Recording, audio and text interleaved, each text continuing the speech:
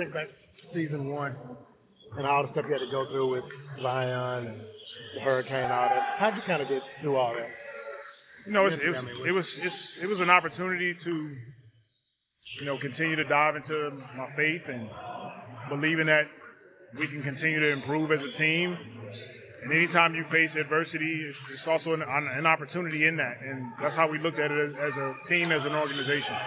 Was Zion upgraded today, and how did he look in practice? He did practice today. He went through a full practice. He looked fine. We'll keep evaluating him after today and see how he feels. It seemed like in the preseason, you know, he's getting the ball a lot of handoffs and just getting the ball on the move. I mean, how does that make him, you know, even more difficult to stop when he gets the ball and just in motion kind of? Yeah, like you said, he can catch the ball a number of ways. He can, you know, attack off the dribble.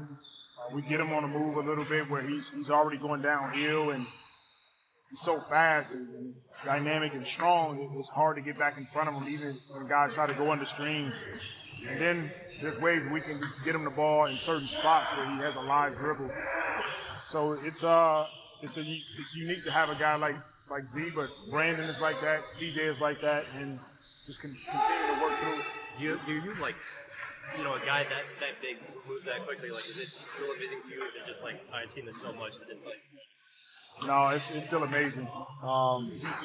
Every time you see him, the way he moves and the way he can score on the floor, you know, I try not to get bored with that.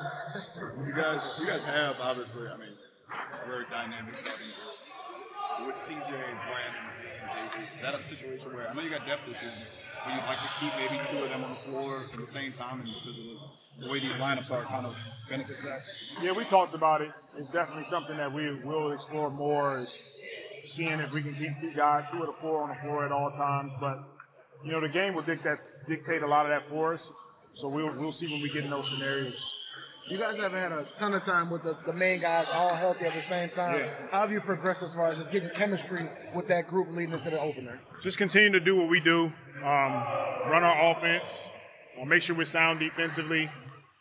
If guys are in and out with injuries, it's not much we can do about it, but other guys are ready to step in and fulfill those roles as best we can. And, you know, it looks like we'll be pretty whole, you know, somewhat whole when we get to Brooklyn, and we'll go from there.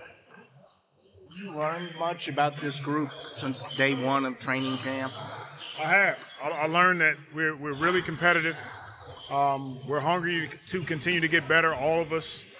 And going back last year and even this year, I think this is a team that knows how to overcome adversity. And so we are all relentless in our approach.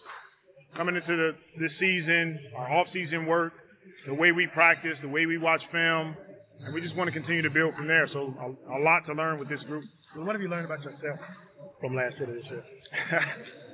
You know, I'm still learning a lot.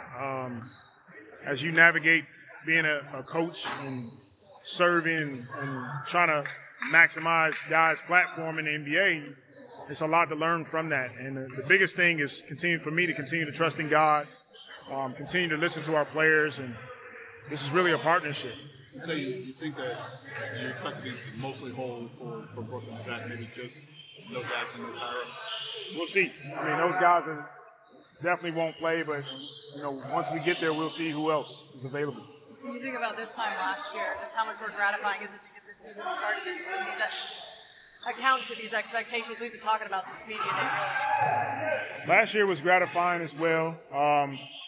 You know, it was an experience that we all needed to go through. We went through it together, and we came out better, a better group for it. This year, I feel like we're a step ahead of where we were last season, but we still got a lot of work to do. Our guys know and understand we haven't accomplished what we want to accomplish yet. Because of it, we're going to continue to keep our heads down, continue to work, and stay connected. Look at this Brooklyn team, just kind of what stands out to you? Kevin Durant, Kyrie Irving, 2 guys that can score anytime, anywhere. We have to do a good job on them. And then the other guys are good complements to what they do. Patty Mills and Royce O'Neal and Claxton screening and diving. So this is a team that, you know, can put points on you in a hurry. We got to come in with sound defensively, and then offensively, we got to make them work. And the news came out yesterday about EJ signing his deal. Just how's he been progressing so far after that tough injury? He's getting better and better. Still a long road ahead, but he's coming in every day. Still has a smile on his face. I'm happy to get him signed, and our guys have done a great job with him. Our medical group is doing a fantastic job. So he's on target, but still a long ways to go. And even though he's hurt, how much value is it just to have him around these guys, or just to see what it's like to be around this group? I think it's a ton of value in being able to observe what the NBA life is like. It's different in college. College, your whole day is filled, and now most of his day is rehab and watching his teammates. And we try to do a good job of continuing to check in on him and make sure mentally he's in the right space. When you look at the opportunity you have, what this team provides you to work with, and realize you were 1-13 not that long ago, do you kind of marvel at how far y'all have come in a short period of time? I'm definitely grateful for the opportunity. Ms. Benson, Dennis, Griff, Trajan, Swin, our whole management team. I'm grateful for our players. I'm grateful for the experience that we all went through last season. I think it made us tougher. It made us more connected. Like I said before, now we got more work in front of us. There's some expectation. I think that's a good thing. I think it means that we have a chance to be a good team. Those expectations aren't higher than our own. So every day we walk in, we try to hold ourselves to that type of standard. And we want to give ourselves the opportunity to win at a high level and have